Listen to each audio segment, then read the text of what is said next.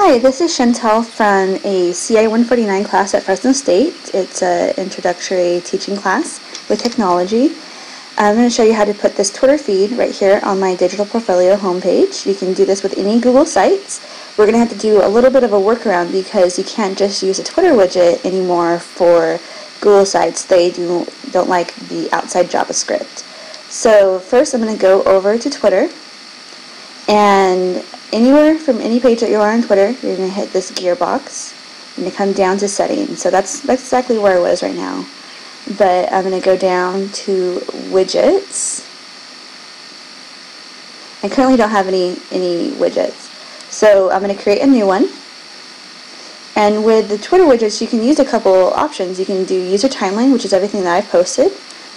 Just got done with a great California Ed chat last night. You can do favorites, so things I favorited.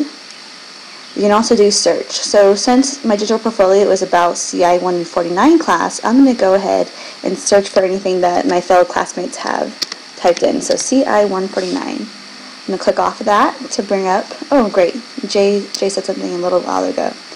So you have a couple options. I'm going to go ahead and keep these the same. I'm going to keep the height the same at default. Remember that 600 pixels.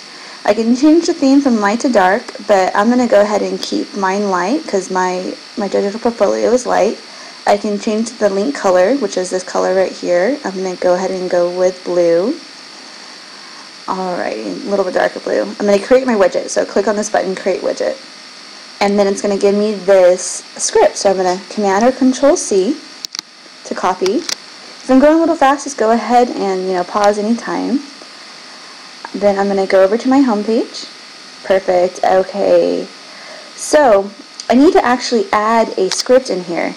So what I'm going to do, I'm going to bring up a note box. I'm going to give you guys this notepad text right here and a link. So with this, we're going to highlight right here. This is where you place your Twitter script. I'm going to Control or Command V to paste what we copied from Twitter. I'm going to save this as an XML, so I'm going to come over here and say Save As. So this is Twitter script CI 149. I'm going to hit .xml. .xml. I'm going to save it.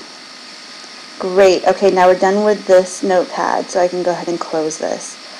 So on our home screen, or for anywhere from Google Sites, I'm going to hit More. We're going to come down to Manage Site. Under Manage Site, we're going to need to upload an attachment, which is that notepad thing that we just did right now. So under right here, I'm going to hit Attachments. I'm going to come over to Upload. So I'm going to search through my Twitter feeds. Perfect. I found this one right here. Twitter feed script. And open it. So what's going to happen, it's going to upload, and then we're going to need to find the location of it. Perfect. Okay, so I'm going to hover over to the word download, and we're going to come over and copy address link. So we're going to copy that. We're going to need that in a couple minutes. Go back to my home page, so CI 149 Showalter, just hit this right here, come to the corner.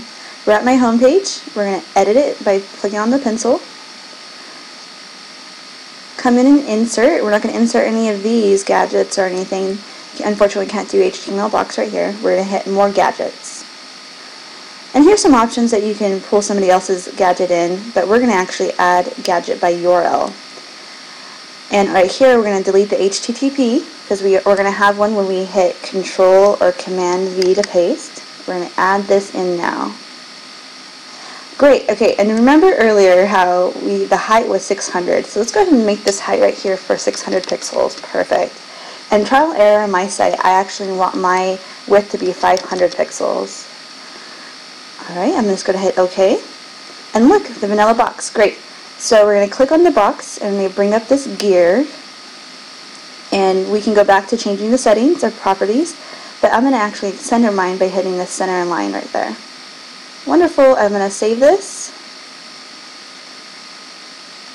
And here is CI 149 Google. Twitter chat. Alright, if you have any questions, find me on Google Plus or on Twitter. So I'm going to put that link in a couple minutes for you guys. Thanks.